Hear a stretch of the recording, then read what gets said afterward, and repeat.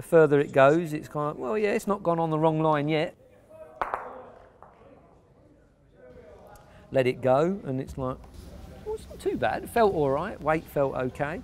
Until afterwards, I didn't know how precise it was. I just got in the gap at what I could see from down the other end. Well, he's very close to splitting the two red balls and getting to the jack. That's what the target is. Oh, look at this.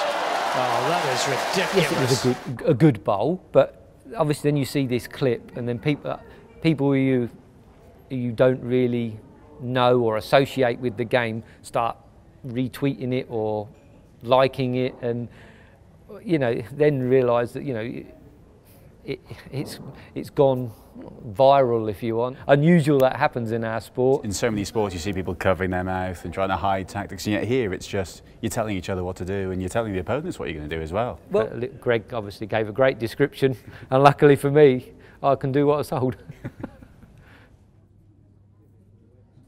So after I've let it go, I'm just looking at my aiming point.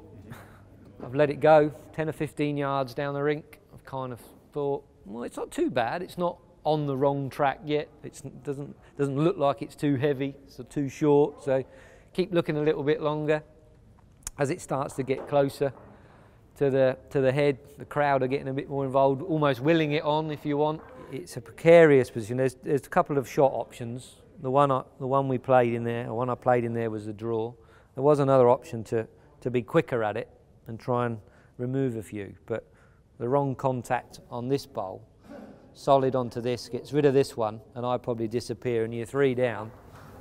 As opposed to drawing imperfect, that can be a guide with a couple of feet. That's the gap it was.